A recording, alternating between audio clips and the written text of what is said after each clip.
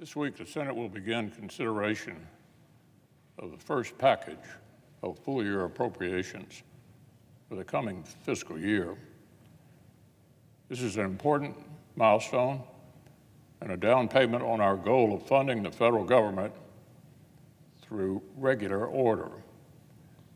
Our progress on this front has been due in large part to the leadership of Senator Collins and Senator Murray of the Appropriations Committee. For months, our colleagues have worked diligently to build consensus and process as many bills as possible, with deadlines looming large. The legislation before us this week is designed to address a trio of important commitments to America's farmers, to our veterans, and to investing in transportation infrastructure.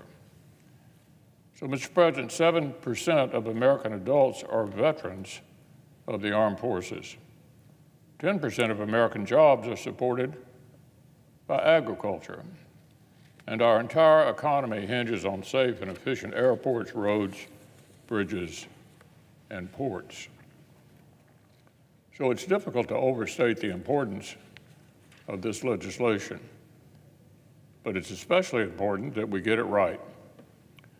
To that end, I hope and expect that all senators will receive ample opportunity to offer amendments for consideration.